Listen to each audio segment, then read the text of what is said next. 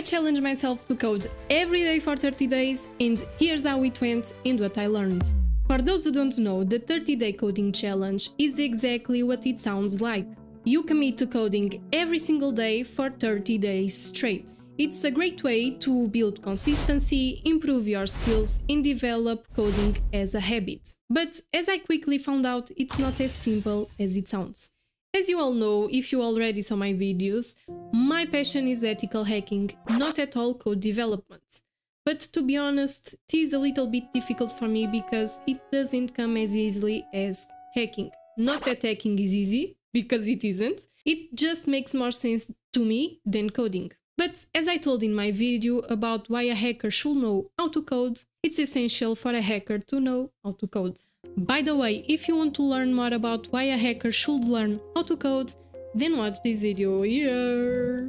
So, I challenge myself because even though coding is my Achilles heel, I want to be better and turn coding into a skill. But let me tell you guys, on my first attempt, I failed big time. This happened because I really like to code. Just kidding, I don't really like to code that much. And it was never a habit. So the weekend came and I forgot to solve the challenge and well, you know the rest. I decided to try once again and I said to me, well, now the first thing that I will do in the morning will be solving the coding challenge so I can forget about it and be better at coding and finally finish the challenge. Well guys, guess what? I failed once again. I forgot once again about the challenge. Maybe code isn't for me. Nah, I refused to give up, so I didn't. I realized that I needed to be more organized and disciplined, and on my third attempt I made solving the coding challenge the very first thing that I did in the morning, but also to make sure I wouldn't forget, I set up an alarm clock as a daily reminder. Honestly, that was the game changer. The alarm clock kept me consistent and helped me complete the challenge without missing a single day. And we arrived at today, the last day of my coding challenge that I already solved, by the way. We went over the struggle that it was to fulfill my goal. But we are not here just to talk about my failures, because failures are part of the process, but the real value lies in what you learn from them. So here are my biggest takeaways from completing the 30-day coding challenge.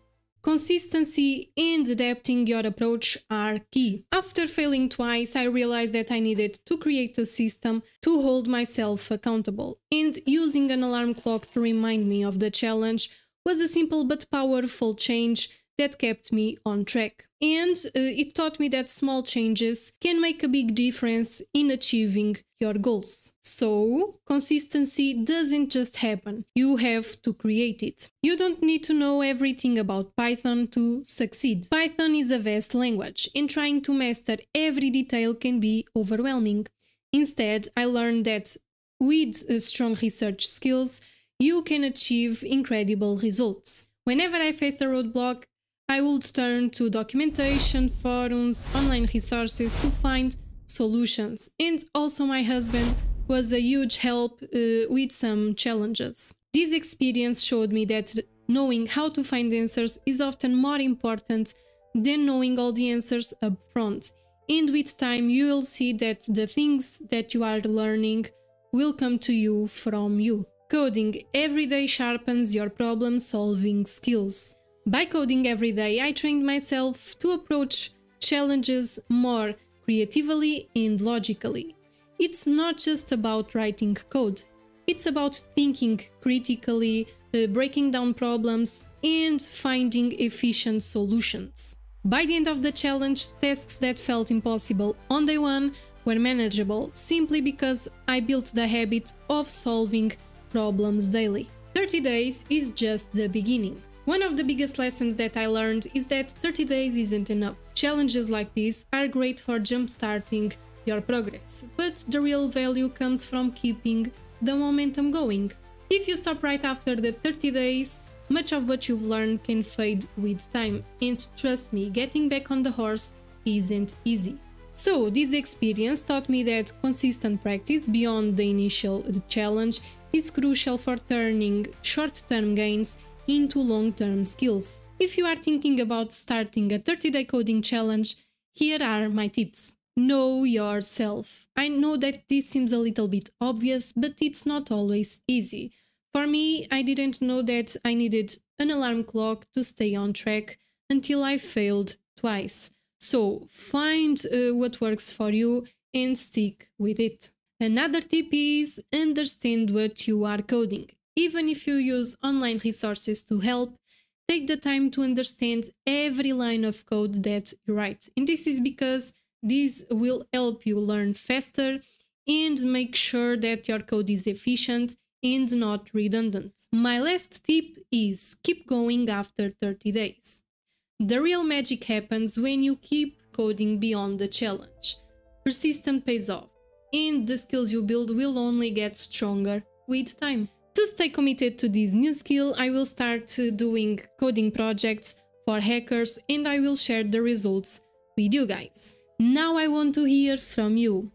Have you tried the 30-day coding challenge or are you planning in starting one? Let me know in the comments below because I'd love to hear about your journey and learn from your experiences. Also, if you are looking for inspiration, check out my GitHub where I've uploaded all the solutions for the challenges that I solved, and also you can use platforms like HackerRank to start your journey. And this is it, guys. I hope you enjoyed this video, and if you did, please give it a thumbs up, and if you haven't already, please consider subscribing to this channel for more content like this. See you next time, stay curious, stay safe, and keep pushing yourself to be your best. Bye bye!